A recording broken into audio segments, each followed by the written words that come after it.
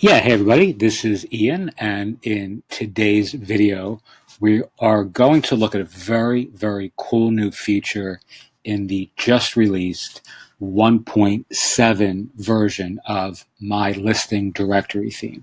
So, one of the features that I think has a ton of utility and real world value is the ability to create specific landing pages for specific categories, regions, tags, or searchable elements on your directory. So I remember, just as a quick side note, years and years ago, when Listify first came out, I had emailed Adam Pickering and had asked him to do this from jump, and it was something they continuously offered to do or said was coming, and unfortunately, it really never arrived. I don't know if Listify currently does that now, but because I haven't used it in quite some time, but it is really a phenomenal way of getting hyper segmented and specific, creating landing pages that are really appealing both to the public audience that you are appealing to, as well as the professional peers or niche neighbors that you're featuring on your community. So this version, today's version of my listing, which is 1.7, has this built in. In previous versions, there were ways of doing this in a pretty slick and sexy way. I think I've done a couple of videos on those in the past, but now it is actually baked in or built in to the framework, which I'm going to show you right now. So here is the listings tab.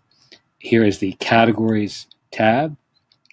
So I'm going to create a new category called demo for YouTube category. Here is where you would assign the icons, either an icon font, or you can upload your own image. Here's where you would set the background image here for the background, that people are going to see on the site in the category box or category element. Here is where you set the custom landing page, right? So now there's nothing selected. This allows you to either assign or search. So I've already created a couple examples. That's called Home 2, which I just did. We're going to add new category. And now I have this new category, Demo for YouTube category.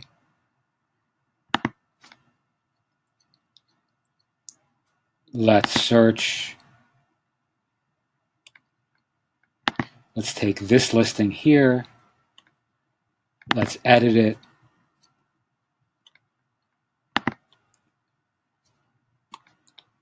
Let's assign demo for YouTube category here, update it. Let's view the listing.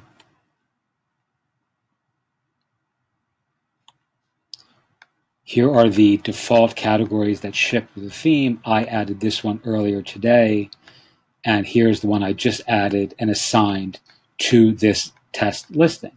If I click on this, in the past, what would have happened, it would have brought up a searchable explore page, or it would have just brought up the listings specific for that category.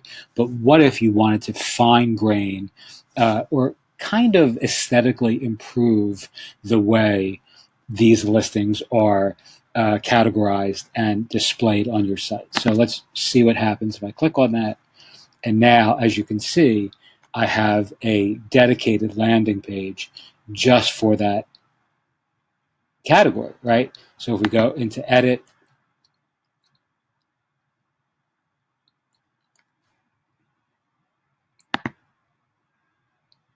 and if I edit this, I could change this hero image here.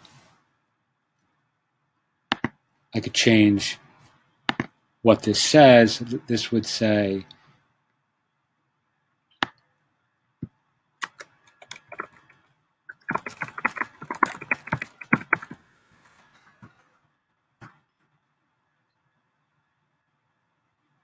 let's update that.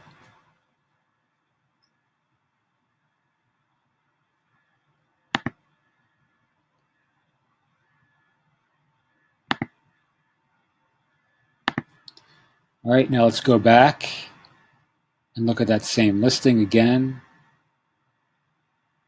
Actually, let's do it this way. We're going to search.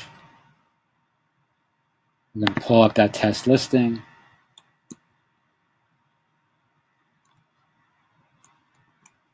We're going to click on this.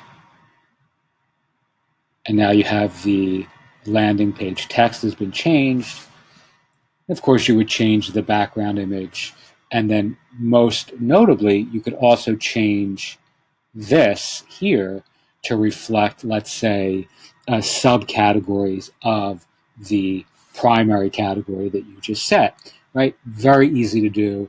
And if you have a directory that has lots of either regions, or if you have a directory that has lots of categories and tags that require some extra, let's say, parcellation, or you want this to really be segmented in a very cool and creative visual way, this is the perfect approach for amping up the aesthetics on your site, I think, in a way that's going to really appeal to both the public and your professional peers and or members as well.